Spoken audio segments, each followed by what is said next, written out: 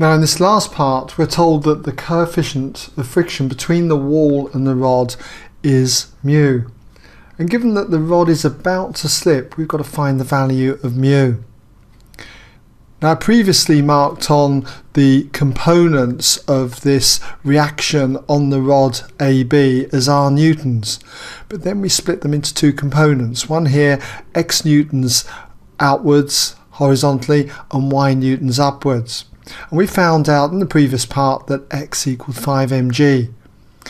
Now if it's on the point of slipping, then Y must be equal to mu times that reaction from here, which would be X newtons in this particular example.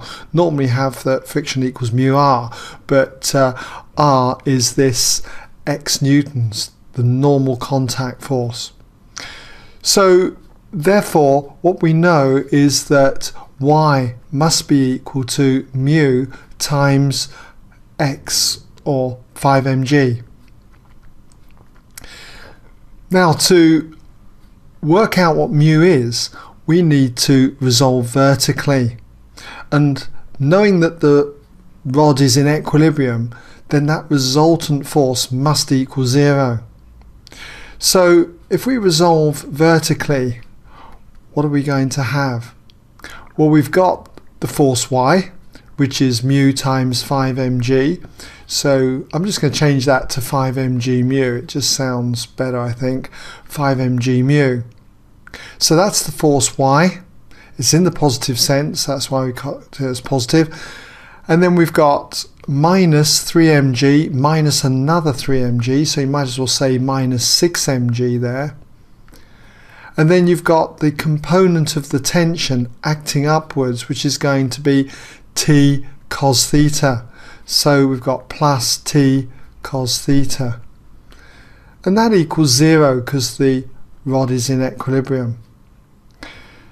So let's just put in the values for T and cos theta. So therefore what we have now is 5 mg mu minus 6 mg plus the tension T, which is 25 over 4 mg, times cos theta, and cos theta is going to be adjacent over hypotenuse 3 over 5, 3/5. So pop that in there as 3/5, and that equals 0.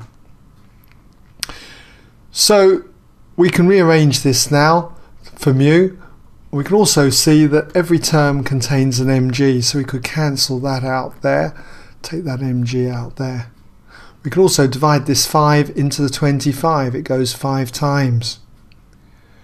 So what we could do now is say, well, we've got 5 mu, we could group up these two terms here. So we therefore have 5 mu, and then we've got minus 6, and then plus 15 over 4, and that equals 0. So therefore 5 mu must equal 6 minus 15 over 4, 6 minus 15 over 4. And 6 in quarters is 24 quarters, 24 quarters minus 15 quarters is going to be 9 quarters, so we've got 9 quarters there. And so if I now divide by 5 to both sides, we end up with mu equals 9 over 5 fours 20. Mu equals 9/20 then. Okay?